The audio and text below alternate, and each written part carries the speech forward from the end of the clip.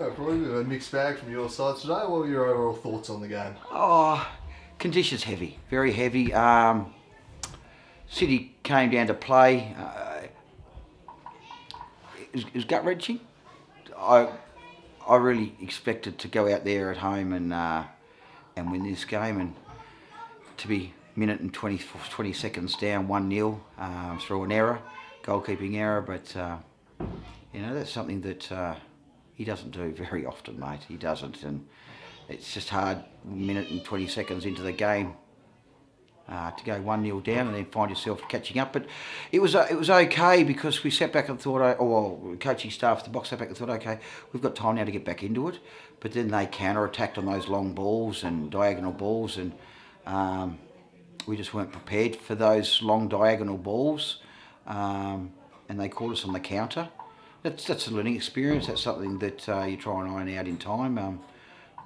But in saying that, we just reconstructed ourselves in the second half, and basically identified their weakest spots, and we attacked that, and we took the second half. I was happy with the second half. First half, it's just something that we've just got to learn to not play half a game but a full game. Did you think that going down so early in the contest might have had an effect on the players' mindset? Yeah, absolutely. Yeah, I know. I just addressed it just then, and I know I had a couple of players turn around and I said, wow, you know what it felt like after we went 1-0 down in the minute 15? It felt like Clarence. And I can understand that, because I felt that too. I've gone, oh God, here we go. Back to the Clarence debacle again. Clarence took 3-0 up at half time, and minute and probably 3 or 4 minutes into the game, they were 1-0 up, and we just looked at them and gone, oh, here we go again. But there again, it's not the matter of throwing it away so early, but that's how it felt. And I think our lads actually felt that too. And probably a lot of that's experience. We just brought in a couple of lads called Will and Joe Davis, who came, Jack Nuttall, another one who's came in as well. And they, how can I explain this? In the old terminology, when you played and you walked across that line, you had the pig in you. And that's what these lads brought. And that's something that, yeah, just got to be able to find what pig means. It's not the matter of I can run 3/4 half-hearted and put in a 60-40 tackle. You know, if you've got the pig, mate. You stick it on there and you take the lot. And that's what those lads gave me, and that really showed to me of the experience. It gives me something to work at. I've just addressed it to the lads. It gives us something to work on, not to get demoralised. We've got South next week. We're not going to shy away from that lot either, by the way. Clarence gave them a shake-up. But believe you me, it was we've just fallen over a hurdle there. You know, it probably at 60 metres into a 100-metre race. When we get to 75 metres, it'll be Clarence.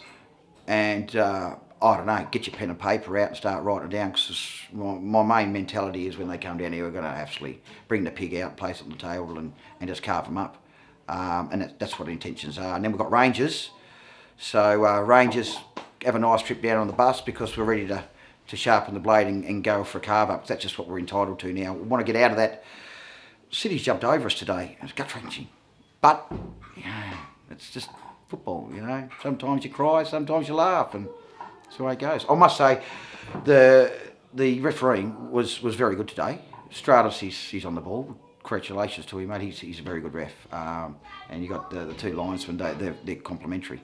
So it's really nice to have those guys, especially out in these sort of conditions. Not everyone wants to come out of the fireplace and sit there and have a sleet and snow, hit your legs, but they've done it, and they refed it really well. I just look forward now to taking on Kenny's boys and seeing how we go on a bigger field. I'm going to rest some legs, by the way. I will rest some legs because I want to have preparation for Clarence. And then I want to take on Rangers. And then the last game of our season is Devonport. And I don't know what's going on up there, but it looks like they need a mechanic, because the wheels are falling off the car. And hopefully it stays that way right up to the last game, so we can tackle them as well. And hopefully we can reconstruct, getting ourselves into a better position than where we've just fallen to. So it probably makes my record not look so good over the last 3 weeks. And I'm waiting on Danny Cohen and Trent to come back, and Toby to come back, and a few other people like that to come back. But in saying that, we've got what we've got. and they're doing a great job, and there's no doubt about it. I'm happy to say that we've got a good bunch of lads coming through that want to play football. So let's go. But I thought you played some outstanding football, especially in that first half. You must be really happy with that. Yeah, yeah, really good football. We moved it around really well. Got an early goal. And yeah, we just actually took it to the opposition and capitalised, and it was great to see. We're actually sticking the ball in the back of the net, and when that happened, you know, it's good. And moving the ball around really well along the deck. It was stylistically very easy on the eye. Yeah, to be honest, it was really enjoyable to play, and like just we talk about how good of a team we can be if we go one touch, two touch. And out there today, that's exactly what we did first half. Second half, I think there was a little bit a panic setting after they came out and changed the formation, which was good tactically from Mark. You know, he just threw it to the wind and went for it. So yeah, it was good in the end. Noel Mees seems to be going really nicely up top. Yeah. It's been a while since the club's had that number 9. It's been a long search for it. Do you think that you've finally got the solution there, Noel? I hope so. Yeah. We've worked hard with Noah. You know, like even in the off season, doing some extra stuff, and it's funny how all of a sudden it just clicks. He's starting to read the game much better, which was his issue. He's getting in the box and he's challenging and using that size, and yeah, he's banging in the back of the net. So long may it continue. And yourself, you've just inserted yourself into there and you've picked up 2 wins and a draw with Devonport. Are you entirely the reason for this, Ben? No, not at all. As I said before, you know, the guys, we have a lot of respect for each other, and I'm just a very simple player, just sideways most of the time, and you know, just do the simple stuff which can allow the boys to play. So yeah, that was the reason behind it, and it was down to just loads of injuries, and like any other player have come in and just helped win. Is it tough juggling both roles, player? Yeah, and definitely. What's it like trying to coach from field level?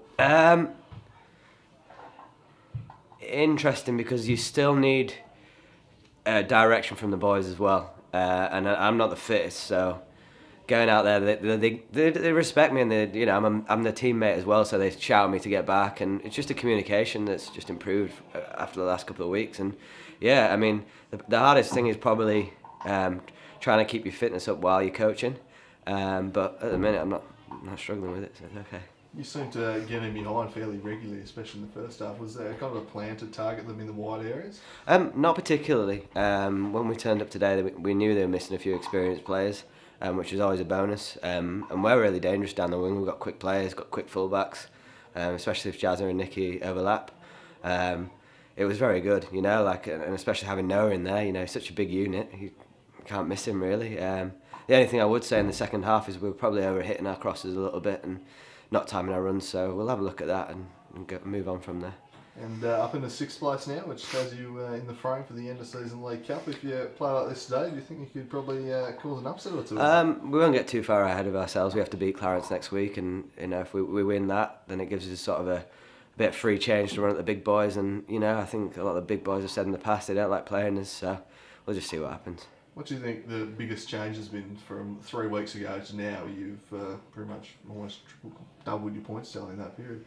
Yeah, as I said, mentally we're just sick of losing. You know we can play amazing football. There was just little bits missing here and there, and we just sort of did a bit of soul searching. And like I said, we did it against South Hobart in the Cup, and it was like, why is this so frustrating? Why it can't happen every week? But that happens when you've got younger players and players that, you know, haven't played under, you know, previous coaches, and they're getting game time. They're gonna not be as consistent. But you know, we found a little bit of consistency at the right time.